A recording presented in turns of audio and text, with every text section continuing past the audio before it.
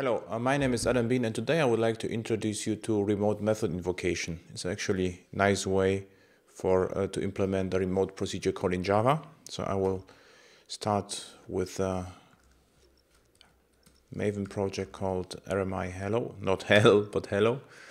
And it will comprise a client part, server part, and an interface.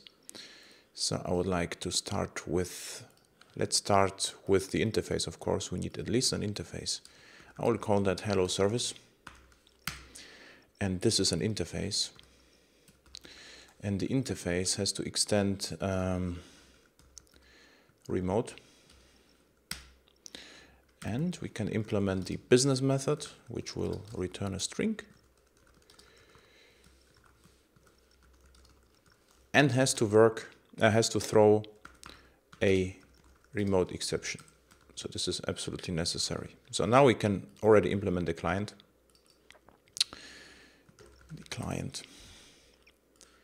And the client will have to look up the implementation, and we will have to use an URI which starts with a remote method invocation, localhost, port number, let's say 5099, and the name is hello. So the name is important. We will have to register the servant under this name, and we have to throw some exceptions. This is a really old API, so there are lots of checked exceptions to handle.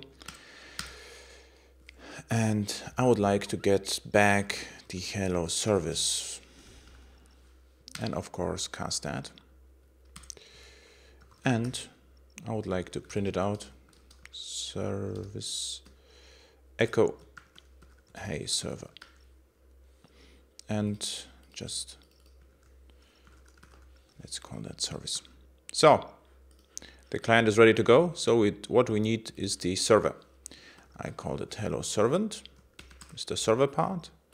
It has to extend unicast remote object. It's like unicast remote object. It's like server-side singleton, and has to implement the interface hello service. So now we have to implement the method and the constructor. As you can see, the constructor has to throw the remote exception, and the reason for that is the super constructor throws it as well. So let's implement the method.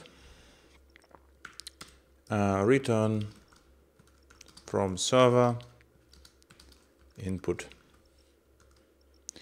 So our servant is ready to go. What we need now is the server.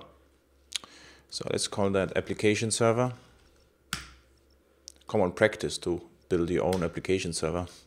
So and here there is one factory class called locate registry, and with that you can create a registry on the fly, and the port number has to match 5099. We have to throw some exception, of course. And now we can register our servant under the hello name, and we have to construct a servant here. So with the modern JDKs, we don't have to create the RMI stubs. They will be created on the fly for you. So I will just start the server. And as you can see, it blocks, and then attempt to start a client, and and as you already saw, it works. So the client connects to the server, and you see from server hey server. What's also interesting, if we will print out the stub service get name, just repeat it from the client side, you will see that it's actually not our implementation, rather than a proxy. So JDK created a proxy on the fly for us. So thank you for watching.